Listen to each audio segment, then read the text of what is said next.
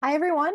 Welcome and good evening. My name is Nell Pepper, and on behalf of Harvard Bookstore, the Harvard University Division of Science, and Cabot Science Library, I am so pleased to introduce this virtual event with Suzie Sheehy presenting her book, The Matter of Everything: How Curiosity, Physics, and Improbable Experiments Changed the World, in conversation with Greg Kestin.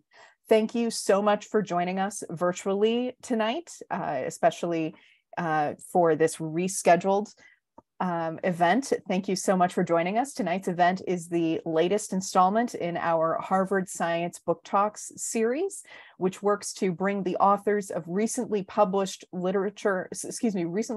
science literature to our Cambridge University and beyond.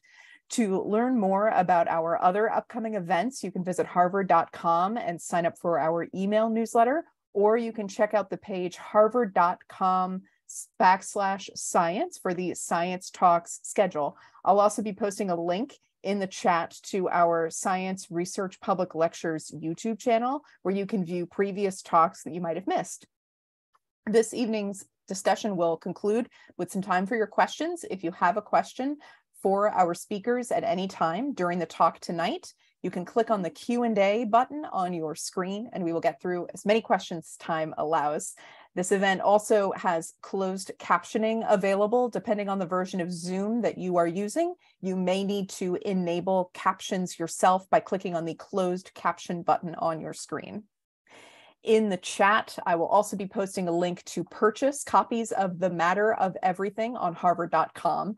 Your purchases make events like tonight's possible and help ensure the future of a landmark independent bookstore in Harvard Square. So we all thank you so much for your continued support and tuning in, not only in support of our wonderful speakers and authors, but also in support of the fabulous booksellers at Harvard Bookstore. We all sincerely appreciate your support now and always.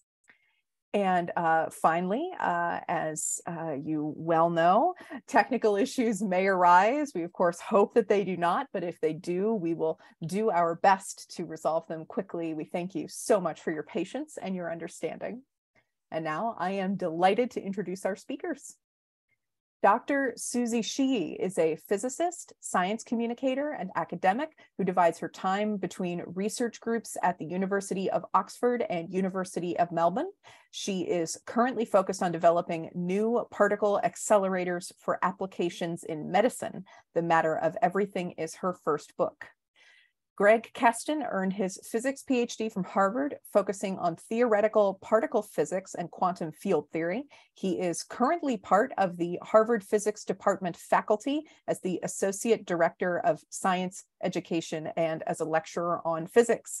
Over his career, he has conducted research in nuclear physics, particle physics, fusion energy, gravitational wave physics, and science education. And as a digital producer at Nova PBS, he created award-winning media from documentaries to educational interactives to his original video series, What the Physics?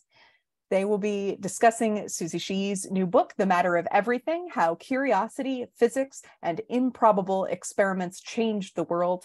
In the book, accelerator physicist Suzie Sheehy discusses 12 experiments which shaped our understanding of the cosmos and how we live within it. The Guardian praises Sheehy's journey through the history of particle physics reveals the extraordinary ingenuity of experimental scientists and their selfless dedication to answering big questions about matter and the universe. I am very pleased to turn things over to our speakers. The digital podium is yours, Greg and Suzie. Thank you so much. We'll just wait for Greg to come in.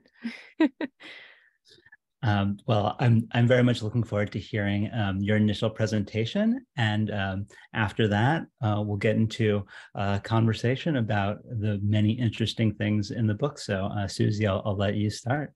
All right, let's go. Just share my screen here for a second. Get that in play mode. There we go. All right. So as Nell was saying, the book that I'm talking about, The Matter of Everything, is kind of an adventure and discovery in physics. So what I've done in writing this book is create a journey through these 12 key experiments over about 120 years, starting with single room labs like the one in which X-rays were discovered in 1896, through to the enormous particle colliders and collaborations like the Tevatron and the Large Hadron Collider. And through these stories, the idea is that we experience what it's like to be a physicist and how they overcome these immense challenges, from the craft of glass blowing, rewriting all their intuitions about how nature works, and eventually mastering international diplomacy, all in the name of discovering more about our universe. And the story that emerges is one of experiments leading to discoveries and innovations, which have given us a vast amount of our modern technology, from cancer treatment to the World Wide Web. And rather than try and fit all 12 experiments in one talk, I thought as an intro, I'd like to share 5 sort of themes and ideas that came from writing the book, along with a couple of the little stories that happened throughout. So the first thing I'd like to share with you is the idea that how we know is just as important as what we know. As Nell said in the book, I celebrate experiments, and to my surprise, it seems that experiments are massively under-celebrated in physics and popular culture. Most physicists, not all, but most, come in sort of one of two flavors: either a theoretical physicist whose focus is on developing new conceptual ideas, usually using mathematics, like Albert Einstein, Werner Heisenberg, or Max Planck. But experimentalists, on the other hand, have a sort of more nuanced job. While they have to understand the mathematics, they also have to be willing to sort of go beyond it and rely on practical skills, physical insight, and a whole lot of persistence. Experimentalists, for the record, are in no way inferior to theorists, and I don't just say that because I am one. But we can't know anything at all about the real world without actually getting in there and conducting experiments. And there's kind of 2 ways in which experiments can lead to new discoveries. And the first is the one that you're probably a bit more familiar with, which is where a theorist puts out an idea or a theory and predicts something, and an experiment is designed and conducted to kind of confirm or deny or find evidence for or against that particular theory. So a recent example of that would have been at the Large Hadron Collider on the border between Switzerland and France, the idea of testing the prediction of the existence of the Higgs boson, the particle that sort of underpins the mass of other particles in our theories. And this was first predicted by 3 guys, Brout, Englert, and Higgs. And it took decades, thousands of people, billions of dollars to build the experiment, the Large Hadron Collider, which discovered the Higgs boson in 2012. Now, the 3 guys who predicted it, the theorists, got the Nobel Prize, but the experimenters, I bet you can't name a single one of them. Now, the second way that experiments can give us new knowledge is a more serendipitous route. So when experiments produce results that aren't predicted in advance. And doing this kind of experiment requires the ability to ask good questions and persistence and a whole lot of luck. And we tend to celebrate those who got lucky, but within the stories in the book, I also want to celebrate just those who got in there and did the work in the first place. So like in 1897, when J.J. Thomson asked a pretty good question, which was, what is the nature of cathode rays? And he realized that to understand if the rays inside these glass tubes were particles or a form of light, he had to establish whether or not they carried electric charge, whether or not they had a mass. And he undertook a series of really clever experiments and overcame the problems that previous experimenters had to establish that, in fact, cathode rays were tiny charged particles, the first subatomic particles, which we now call electrons.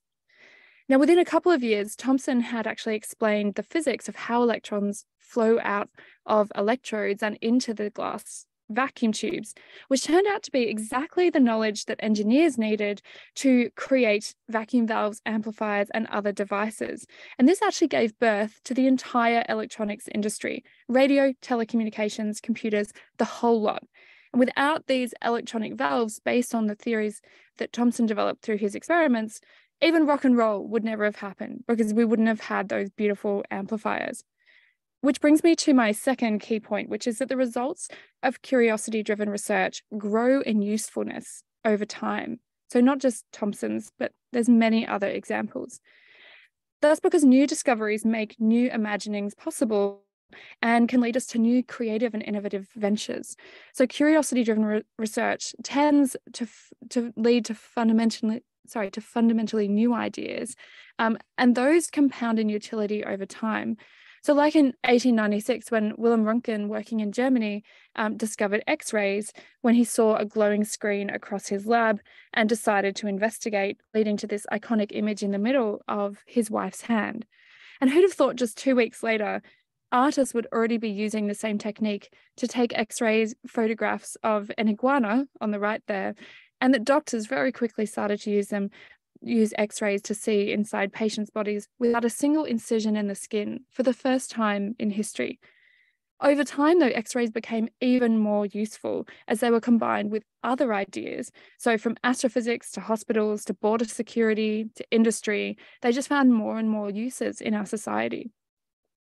And sometimes these curiosity-driven results come from unexpected directions, like Charles Wilson's cloud chamber.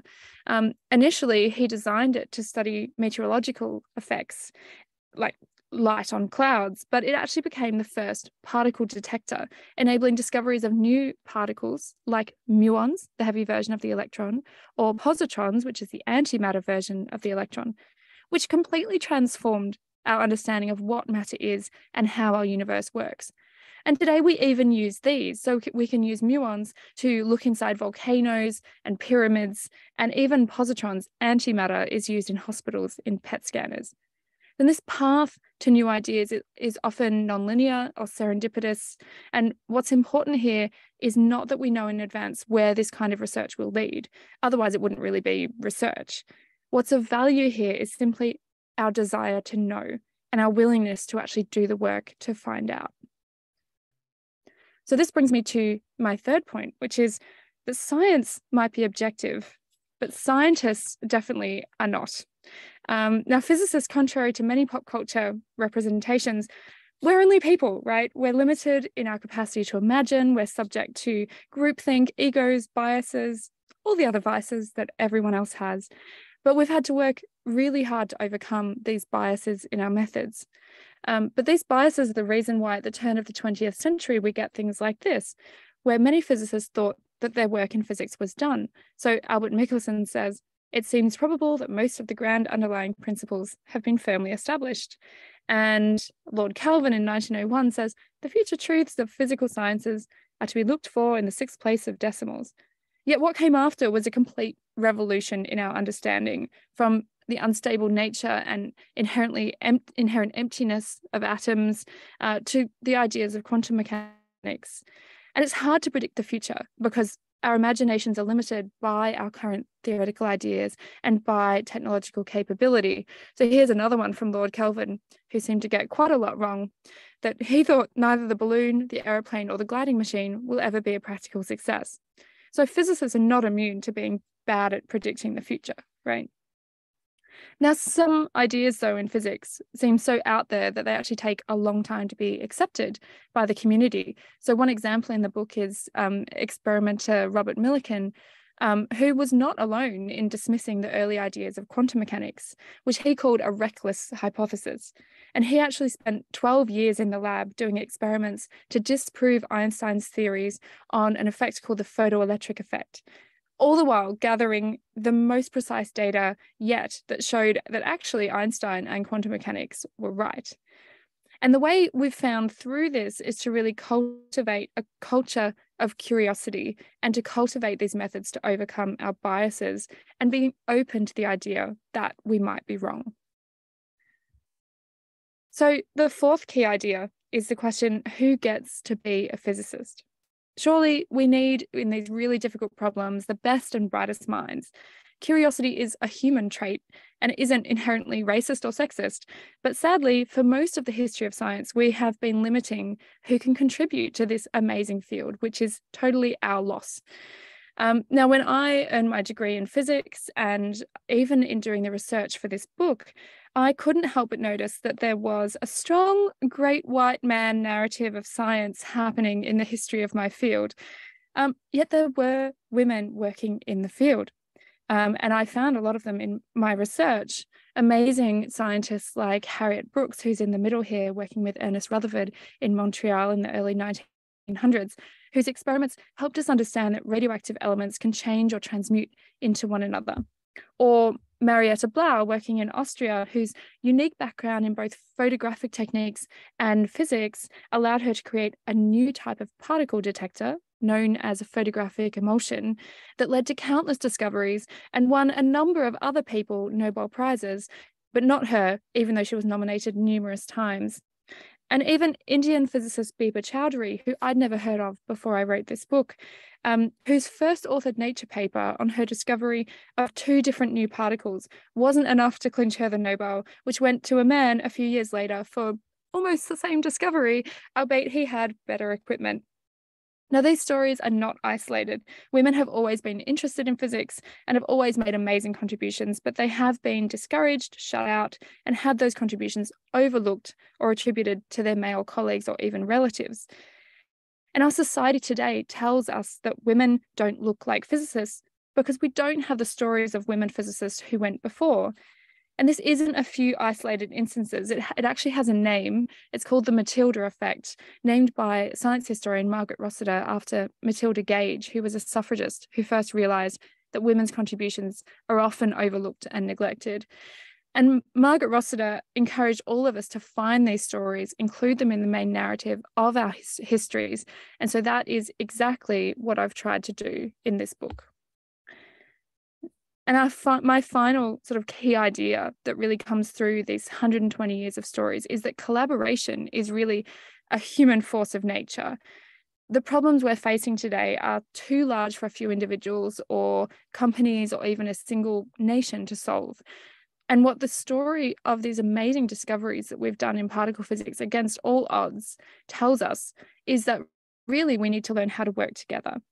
In the book, we start with stories of collaboration across disciplinary boundaries, say with medicine, which transformed that field. But then later on, we learn about collaborations that happen across national borders as well and across different institutions. And this particularly happens after World War II, when many European countries were financially decimated by the war. And the scientists who were living there realized they couldn't go after these big questions unless they learned to pool their resources together and work together. And so in Europe, they actually founded, sorry, I'm going to skip that one. They founded CERN, the European Laboratory for Particle Physics, in 1954 with the remit of science for peace, because they realized that by creating a common project to pursue peaceful scientific goals, it might have the effect of bridging some of the divide between the countries who ratified this, some of whom had previously been at war just a few years earlier. Now, CERN is now home, as we know, to the Large Hadron Collider. It was the birthplace of the World Wide Web and many other inventions, and is really now a hotbed of discovery and innovation. And I think what this shows us is that the power of collaboration, of learning to work together towards something greater than ourselves, is really one of the key things that we can do as humans to solve difficult problems in the future. And nowadays, CERN even teaches the UN how to collaborate. So those are the 5 key ideas that I wanted to bring to you today from the book. And yeah, I'm open to many questions. There's so many stories that I would love to share with you, but let's see how much we can fit in the time available. That's great. Thank you, Suzie. So we'll leave the end, last 10, 20 minutes for questions. But before that, we'll have a conversation. But so let me start by saying I love the book. I have it here with me. Oh, you have it as well. Matchy. I like in your presentation the story that you tell of many of the stories in the past of sort of some singular theoretical physicists. What are the type of books that many people, my friends, I read growing up? Einstein, Feynman, Heisenberg. So this was a really unique, refreshing look at not just focusing on experimental particle physics, but just looking at the characters and the technological breakthroughs, the applications, and a lot of the adventures that the experimentalists went on. it was really interesting to learn that some of the discoveries and technological advances are helping us today understand SARS-CoV-2. It led to the technology we use in MRIs. And I was very excited to learn that Rutherford, and I'm quoting the book here, had a deeply held belief that swearing at an experiment made it work better. So, and given his results, yeah, it seems like it works. Right. So, yeah, learning about these characters was very insightful for me, and I strongly recommend it to others. So check it out. I think the link is in the chat for the book from the bookstore. So I thought we'd start with something from both the beginning and the end of the book. So you shared this quote from Albert Michelson. It seems probable that most of the grand underlying principles have been firmly established.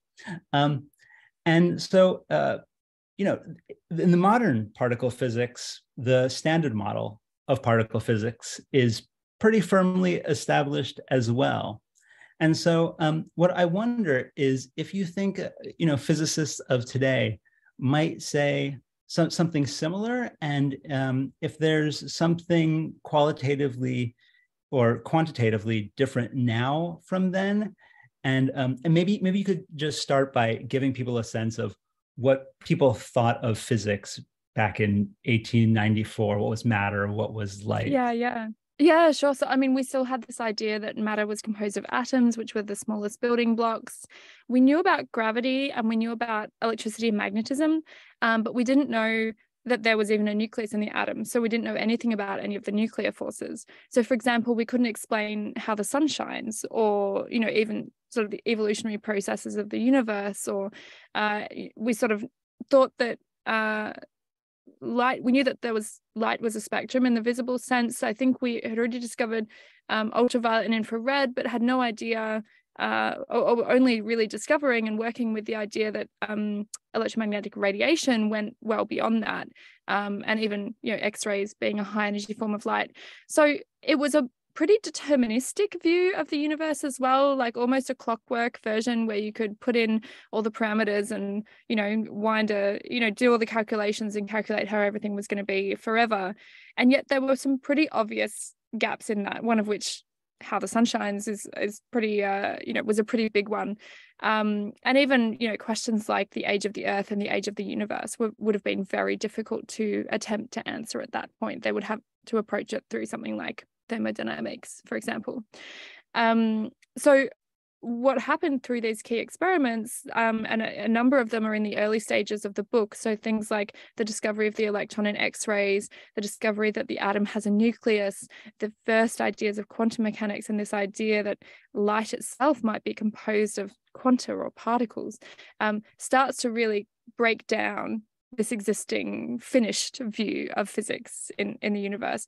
And what emerged out of that was way more complexity and, in my view, beauty than we ever conceived of. So by the mid-1940s, sort of 1940s to 1950s, we're starting to discover just loads and loads of new particles as we developed the experimental tools to do so, and discovered cosmic rays raining down on us from space. And within those was, pions and muons and positrons and strange particles, which I talk about in the book, and all these other exotic things. And then the work really is to get in there and do that in a predictable enough way that you can study these things in detail to try and figure out, well, is there an underlying structure? How do the forces inside the nucleus work, et cetera, et cetera. So that's really the big adventure that we go on. And then at the end of the book, basically from the 1970s onward, we get this standard model of particle physics, which is the one that most of the books out there in particle physics are going to tell you all about, while they neglect the experiments. But this is, the theory that brings together all of our current understanding of the strong and weak nuclear force, electromagnetism, and it doesn't include gravity, which is a bit of an oversight. And so we have this theory, and it can predict what happens in our particle colliders to like 1 part in a billion. Like, that's an incredibly precise thing. And even at the Large Hadron Collider, the prediction of the Higgs boson was within that theory. So that was kind of finding the final piece. And what we really want to find then is physics that goes beyond that. Now, we have really compelling reasons to know that there's physics beyond that, right? So we now understand from cosmology and from galaxy rotations that we think that the matter and all of the stuff that we discover in this amazing journey in the book is only about 4% of the mass energy content of the universe. So the rest is something called dark matter and dark energy. And so at the moment, there's this huge question mark of what that stuff is and how it works in the universe. Why is it that we can't seem to sort of see it here on Earth? And that's the current challenge, I think, is to understand that. And to me, that's a parallel point almost in history of well, it feels like we're done with physics because we have this amazingly predictive standard model of particle physics that we can't even seem to break with the Large Hadron Collider. And yet we know there's more. So to me, it's almost, and I say this in the book, it's almost a new period where we get to throw out theories at a rate that we haven't seen in a long time because we're excluding their predictions based on what's being measured in the current experiments. That to me is a really exciting period in the history of physics because it sends us back to the drawing board. Both the theorists and the experimentalists have to look out for things they weren't expecting, and the theorists have to go back and go, well, is there another way that this all might work? Yeah, it's exciting to think that over 90% of matter is just not understood. Right. The potential in that is just, I still hold out hope for, one day we'll get to the point where we understand things well enough that we can have, interstellar travel and stuff like that. Maybe we're just limited in our imagination by what we know now. Oh, I'm there with you. Yeah, I want to go to other galaxies. What are they like? Right. They might kill us, but yeah, well, that's, you always take that risk. You described how this evolution of how with Wilhelm Röntgen, he was working pretty much alone. I guess his wife lent a hand. And then we get to Rutherford working with Harriet Brooks, Frederick Soddy, and now there's a few people.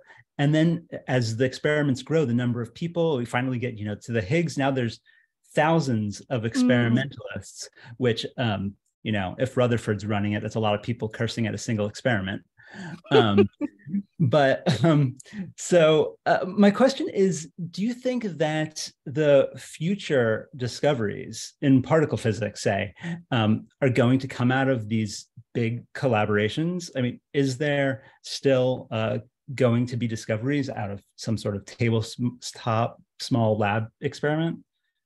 That is a huge question right now because, both are happening and both are important. And it's also an interesting thing also about choosing as a scientist, well, where am I best suited? Do I enjoy being part of one of these big collaborations? I have colleagues here in Australia, for example, who were part of the Higgs boson discovery, part of the ATLAS experiment at CERN, and they still work on it a bit. But I tell you what, those 4 a.m. meetings with CERN get really old really quickly. So, does your lifestyle allow you to do that? So instead, they're now building a dark matter detector experiment, the first one in the Southern Hemisphere. And that means that they'll be able to sort of run their own experiment, but then that's still a collaboration with other similar experiments around the world. It just means that, almost lifestyle wise, that's the way. But of course, we don't always just choose what we do based on lifestyle. That's why they were doing the 4 a.m. meetings in the first place. And the question is, physics wise, do we need both of these approaches? And I would say that the consensus among most particle physicists is absolutely yes. And I think part of making those smaller and either more specific experiments or, easier to build and analyze experiments is to try and have this broader view of is there something out there that we haven't thought about or seen before? And there's all sorts of interesting experiments even over in other areas like condensed matter physics that might have an impact on our understanding of particle physics or cosmology eventually, because at some level it's physics, it all is interrelated, right?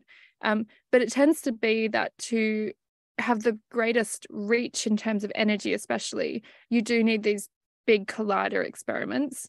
And then to also have the greatest flexibility in terms of what you're looking for, to sort of, again, have that broad sweeping view, you do need to be able to adjust parameters as much as possible, have these multi-purpose detectors that are built at places like the Tevatron and the Large Hadron Collider. And then you have to have many people looking at many different aspects of those questions. So I think there's a place for both of them. Even if we were to find something exciting in a small experiment, you would probably still need to build one of the major colliders in order to understand it precisely. And so that's kind of where we're at the moment also, is that there's a push towards the next big machine being a sort of precision machine using electrons and positrons to really delve into the details of our knowledge of various interactions. But yeah, it is a personal choice, I think, as a physicist, how you work on that. But one of the things that people don't realize is that, like, if you're a part of one of these big collaborations, you're not just there with thousands of other people in a Slack chat or something, right?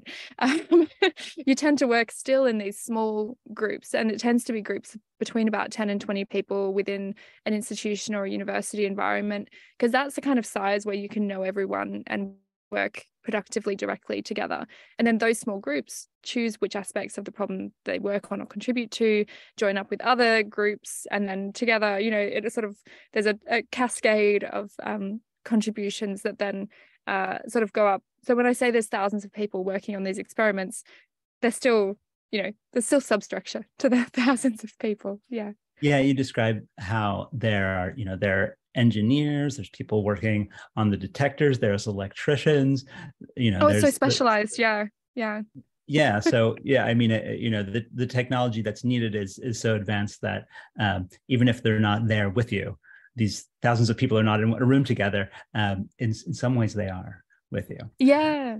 And actually the thing that really binds them through that is, like, they have to trust each other, right? Like, they have these bilateral agreements and they have all these commitments and things like that. But at the end of the day, that glue and the collaboration is being able to trust that the other physicists also care enough about these big goals that they are going to pull their weight and deliver their part. Because if one part isn't delivered, the thing doesn't work. So it's and that, I think, is where that power of collaboration and international diplomacy really comes in, is this idea that, like, we can't force you to do your part, right? But we're going to trust you to do your part. And that's really the glue that binds them together. So you mentioned in your presentation some of the stories of women scientists that don't appear in some other histories of physics and the history of science. You mentioned Henrietta Brooks' contribution to the discovery of the nucleus. In the book, you mentioned Helen Edwards' work at Fermilab, Yep. Lise Meitner. And so I was wondering if there's maybe one of these stories that stands out to you, or maybe some lessons that we can draw from these stories. Maybe you want to talk a little more about it? Yeah, sure. Yeah, I mean, there's many different stories. I think one of the one that jumps out at me the most, because I was so amazed I hadn't heard of her, was Harriet Brooks. And so she's also the earliest story in the book of a woman within that team. And I didn't say it in my opening piece, but what actually happens with her is she makes these amazing contributions. And then, and she was Rutherford's first graduate student, actually. And then she gets engaged to be married. And then she's told that if she gets married, she's going to have to quit her job and quit physics. And so, to her credit, she quits the engagement. She breaks off the engagement and she continues working in physics. Wow. Now, I mean, doesn't that tell you something about her character and determination to do the work? And this is given that she comes from a family of seven children, and so she already needed scholarships and things to cover her. Like, her family couldn't afford, as a girl, for her to do this work. So she's living in financial scarcity at that point in time, and clearly marriage was the way that most women solved that problem. And yet she chooses to continue with physics, which is just a level of passion for their work that I think most people can't even compare to. So she goes on, she actually goes to the UK, she goes and works with Marie Curie for a bit, and then she reaches the age of about 30, which, in the early 1900s is old for a woman to not be married and have children, right? And so then she has to make a decision again, because one of her former tutors in Canada starts courting her from abroad. And then Rutherford has moved to Manchester and starts wanting to get her there as a research fellow. And he writes this amazing reference for her, describing her as the most preeminent woman in radiation physics after Marie Curie. And she's clearly really, really good. And so she has to make the decision between, a sort of relatively solitary life without having a family and children and going on in physics, or to return to Canada and take up this offer of marriage and leave physics. And so that is, unfortunately for us, that's what she chose to do, was to go back to Canada and have 3 children and leave physics. And I think there's a couple of things that I took away from this. And even in my experience today, I know many women, my peers who I studied with, people who I did PhD with, who've actually had exactly the same decision to make. And often it is one either based on financial scarcity and or security, or the societal pressure of wanting to sort of have it all, wanting to have the family and the kids, as well as having the career, and just realizing that it's not possible often for many people, and choosing to step away from a thing you love in order to pursue another thing that you really want to experience in your life. And what I learned from this is that I often present this, and even when I said it earlier, I said, sadly for us, because we lose her contributions to physics. But the lesson I take away from that is that it's okay to have an amazing contribution and then do something else in your life, right? There's this weird thing that physics, and even in the stories that I tell, these people are physicists for life, right? And yet I don't think society works that way. And I don't think work works that way anymore. We have more of a portfolio career type of pursuit. We have things where, and it's well documented that a lot of physicists make their greatest contributions in their younger years. So why do we leave out the stories of these people just because they didn't work until they were 70 and win a Nobel Prize? They still made amazing contributions and they should be recognized, but also it's every individual's right to choose whether they want to do that for the rest of their life or not. Obviously, having less financial scarcity and not forcing women to quit when they get married are great great steps forward. But it does really bring about this question of who gets to be a physicist, and often those are more socioeconomic questions than we would like to admit. Mm-hmm. So I want to ask you about a bit of a counterfactual for having to do with this history. So the subtitle of your book includes the improbable experiments that changed the world. And so what I'm wondering is if you think that once the Wilhelm Röntgen found the X-ray, J.J. Thomson found the electron, we still have, 110, 100, around 115 years to, get to this place where we really understand the subatomic nature as well as we do with the Standard Model. What was that inevitable? Meaning that, if the characters in your book, besides say those first two, weren't born, we didn't have those particular people, what could have gone wrong? I guess what I'm saying is, what improbable events had to occur that made all of this great discovery possible? So it's interesting. I think there's a couple of aspects of the word improbable, and we did. This is actually a new subtitle for the US Canadian version. The subtitle for the UK version was 12 Experiments That Changed Our World, and we prevaricated a lot over this new subtitle and even the word improbable. So I'm glad that you picked up on it and asked the question, because I asked myself, I was like, oh, that's an interesting reflection from my editors inserting the word improbable, because that wasn't one that I inserted myself originally. And then I thought, well, as you've asked, are these experiments improbable? Are the questions that these people have asked improbable? Would it have been different had we had other people asking those questions? And I think the individuals almost, even though the stories are fascinating, the individuals almost don't matter. It's what is improbable to me is the fact that we have managed as people to create these cultures in which this question asking and experimenting is possible. And I think it's really important that we've created those cultures, right? Like even university institutions, but these big labs that we now have. I think that aspect is the improbable one. When, if you think about the other pressures in our lives, whether they be financial or, productivity pushes or, being accountable to stakeholders and wanting to create products and, all these other pressures that we have as people. And what that speaks to for me is like the same reason why, in some ways, the fact that, even art and music and all these other things could be considered improbable given the other pressures in our lives. And that, for me, is where I see physics as a sort of cultural activity and a creative activity. And so there's a lot wound up in that word improbable for me. And I liked it because it sort of allows me to delve in and go, well, why are we allowed to do this? Like, but just as why am I allowed to write a poem or why am I allowed to make music? It's because I'm exploring not just what it means to be a person, but I'm exploring what it means to be in this universe and to understand the nature of our own existence. So that's yeah, it's big, but I feel like the word improbable almost encapsulates that just within that one word. Yeah, I like the story that you put in the book of Bob Wilson, physicist and champion of Fermilab, when he was asked by the Senate if Fermilab would contribute to the defense of the country. He said, well, not directly. Can I read it?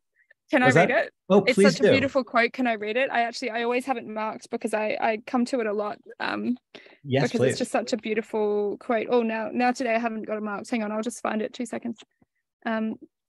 Yeah, because it's in the Tevatron chapter, and he's put in front of the Senate, and he's asked to justify the cost of this big machine. And at first he sort of says, well, we're going to come up with new technologies because we always do, which was true. The Tevatron led to superconducting wire, which is the reason why we have MRI scanners, as you said.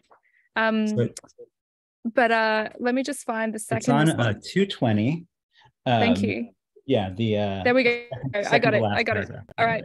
So the senator asks him, does it have anything to do with the security of the country? And Wilson just says no, because he worked on the Manhattan Project. He's a pacifist very much at this point. And the senator presses him on it and he says nothing at all.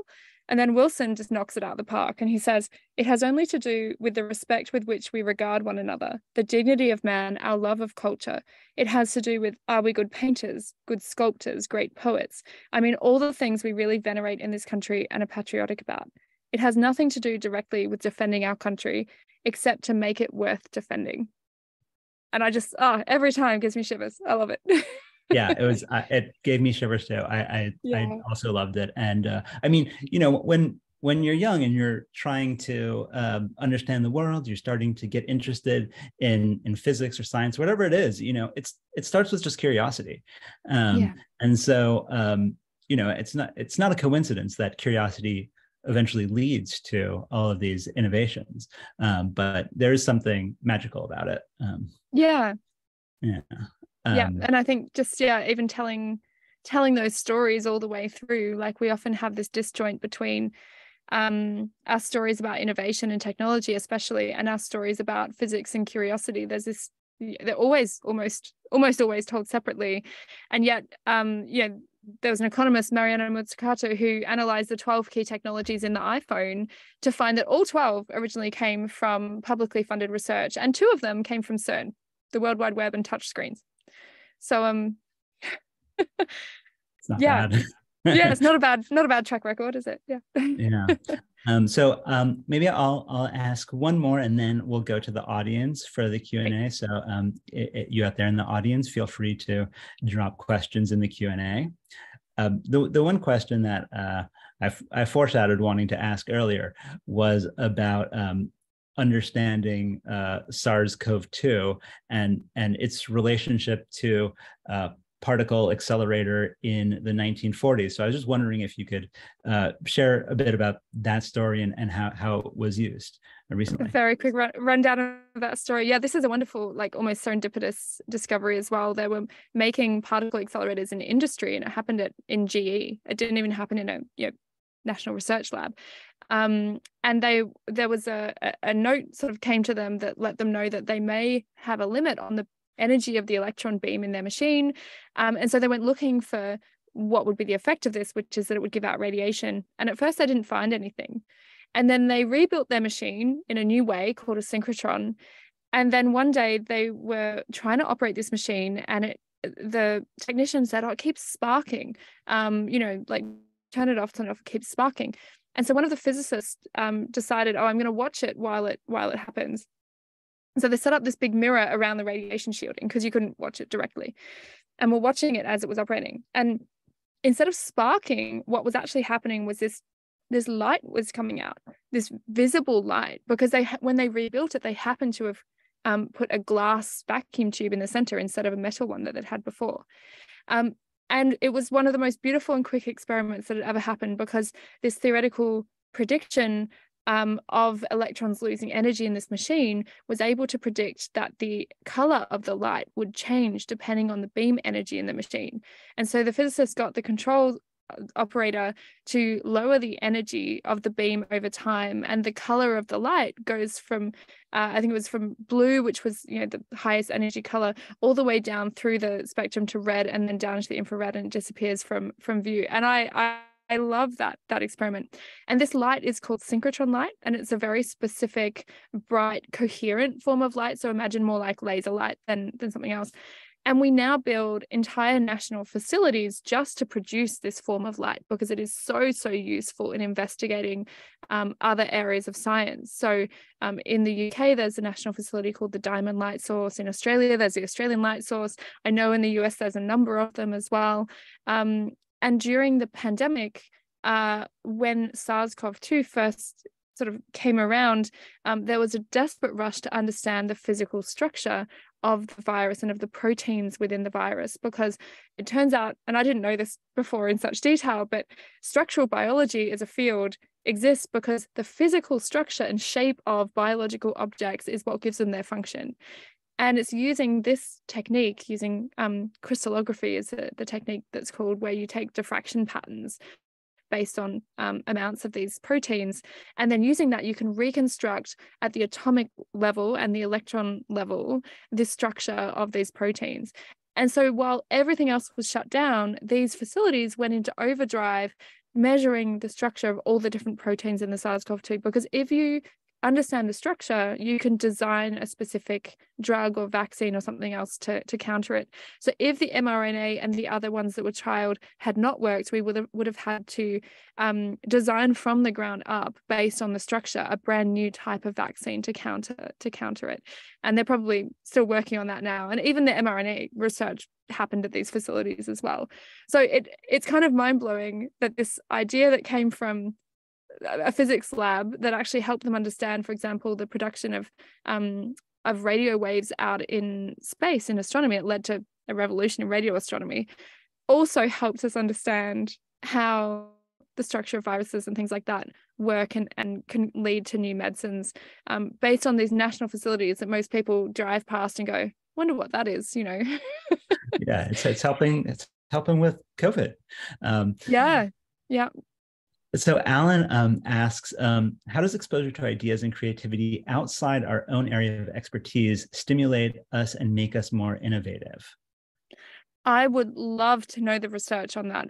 So since writing the book and realizing this incredible story of curiosity and creativity, and knowing that a lot of these scientists had interest in other areas, whether that's in the arts or things, I think there's something in that. But I don't have the research to prove that. I know that for me, including my sort of creative practice, which is around writing for me, definitely shifts the way that I think and shifts the way that I am creative in my scientific work. But I would, if anyone out there has seen the research on it or knows the research or wants to do it,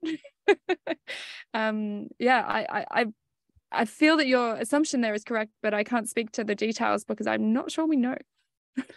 I loved this story of the Lawrence brothers, who one was a physicist, the other's a doctor, and then they were able to use radioactive phosphorus to help to with? treat leukemia at first. Yeah. But it brought about, so this production of radioisotopes from the cyclotron, which was a machine that Ernest Lawrence invented, and then this collaboration with his brother, who comes over the summer to do some pretty rubbish but very important experiments using mice, leads to this idea that these radioactive isotopes can be used in small quantities in the body to either trace out things like highly metabolic regions and the function of, say, the thyroid or the heart, or to deliver radiation to specific regions as well. And the whole field of nuclear medicine really came from that little, cross-disciplinary collaboration between two brothers, which, of course, since then, people try and recreate that all the time. And there's many collaborations between, especially physics and medicine. And that's the area in which I collaborate most strongly as well. Margaret asks, has the increased speed of electronics and machine computation provided specific tools that led to some recent discoveries? Do they play a role with improved computation in discoveries? Yeah, I mean, so just the advent of like large scale computing and parallel computing, and now grid computing and cloud computing and all of that, was absolutely essential to all the discoveries that have been made in recent years in particle physics. And that's why Tim Berners-Lee invented the World Wide Web at CERN, was to share data between the many different collaborating scientists, because he knew that no single computer or no single repository of that data was going to be sufficient for everyone to sort of access from abroad and analyze. And then so finding more distributed ways was the motivation behind him creating the World Wide Web and putting it in the public domain in the first place. And of course, there's now more innovations in that space as well. And scientists in these areas are always looking for the newest, best tools with which to work, and even creating them if they don't exist already. So there's some really interesting stuff happening in machine learning and AI space at the moment that some of my colleagues are working on with, instead of telling or training or creating an algorithm to look for specific things in the data from, say, the Large Hadron Collider, can you train an AI or use machine learning to look for things that you might not expect, to sort of go beyond our usual ways of analyzing, even if at first we don't understand why the data looks like that. Just using these new techniques to find something there and go, that's new, is really what you're looking for, is that very reaction of, I didn't expect that. So yeah, there's always this sort of cutting edge technology usage within the field. I'm going to jump in. There's one question, since we're nearing the end. We just have a few more minutes. I wanted to ask about the future, which is the last chapter of your book. You give some hints of future colliders, plasma accelerators. So I was just wondering if you could give us a sneak peek of what's to come in the field. Yeah, I mean, obviously I don't decide, but there are international processes which decide, both in Europe and the Americas and in Asia, which decide their priorities for what they'd like to look for. And what those priorities are at the moment in most of those regions is to build a big, probably linear but potentially circular electron-positron collider at first, which can do precision measurements on things like the Higgs boson. And being able to have those precise measurements might lead us to understanding of, for example, what dark matter is through, I mean, that sounds unexpected, right? But there's a lot of the theories that include dark matter. There's effects that play out in the interactions of the Higgs boson from the existence of dark matter. And so you could look for those things. But the current colliders, the proton colliders, are way too messy to do that. So we would need a precision machine. Some of those ideas are like ready to go, ready to build, and it's just awaiting whether or not funding comes through and whether or not there's enough scientific motivation and they sort of know what they're looking for sufficiently to build it. But there are other ideas and technologies coming along the line. So one idea would be to build, and this has sort of come back into the zeitgeist in the last couple of years. This is really, hot off the conferences, is that people are now reconsidering the idea of building a muon collider, where you smash muons together, which are also precise, but they but they don't radiate as much as electrons. So you can make the machine physically smaller than you would for an electron machine, but they're very, very short-lived. And that's the challenge, is producing them, and then you have to cool them down and condense the beam down and then get them to collide in like fractions of a second. And that's very, very challenging. So with each new idea comes new challenges. The plasma accelerators are a particularly exciting one. And there's just been a really interesting result come out of a CERN experiment called Wake, which is where they're using a proton accelerator, they're smashing that into a gas chamber full of rubidium. That sets up a sort of plasma wave, which has such strong electric fields that you can then inject an electron beam in, and that electron beam gets accelerated. The key is the plasma is already broken down electrically, so you're not limited by sparking and breakdowns, which normally limits the sort of length of other machines. Now, this is really early days. It's still very much in the experimental phase of trying to understand the physics to get it working. But they did just have a little breakthrough, which is that they've realized they can get the protons that set up this wave to do it in such a way and to control it in such a way that they can really control how the electron beam is accelerated. And they didn't know they could do that at first. So it's been a lot of learning in the physics of the plasma and the physics of all the beam interactions with that plasma. So that's what's exciting me at the moment, is I'm looking at that going, oh, that's like getting exciting. But in all likelihood, we're going to end up combining these newer ideas with conventional or more conventional technologies in order to build the next big thing. So there's so many options, but really the decision at the moment is sort of linear or circular, and exactly which technology we use. There are some pretty far off ideas about building ones on the moon and out in space. I don't think they're getting off the ground anytime soon. It sounds like a lot of exciting stuff in our future. So that's optimistic. I know that we're at the hour, but we got one very fun question here at the end. So let's just do a quick lightning one, and we'll end it with that, which is from Rob, who asks, in your current work in the field of physics, what keeps you up at night? What makes you curiouser and curiouser? So my current work is actually further on the applied end, between physics and medicine. I think what keeps me up at night is the fact that these high-tech technologies aren't equitably accessible in the world. So we can create amazing technologies to do things like treat cancer, but unless they can be built and maintained in the areas where people need them, which is a growing need in lower middle income countries, then it's not going to work. So that's what keeps me up at night, is how can you have technologies which are both cutting edge and do amazing things in the world, but also get them to reach areas that are currently underserved. So that's less of a physics worry, but that's what keeps me up at night. No, it's important. So thank you so much. I very much enjoyed it, and I'll pass it back to you now. Thanks, Greg. Thank you. Thank you so much to both of you, to Greg and Suzie, and thanks to all of you watching and listening in for joining us. The link to purchase copies of the book from Harvard Bookstore is in the chat.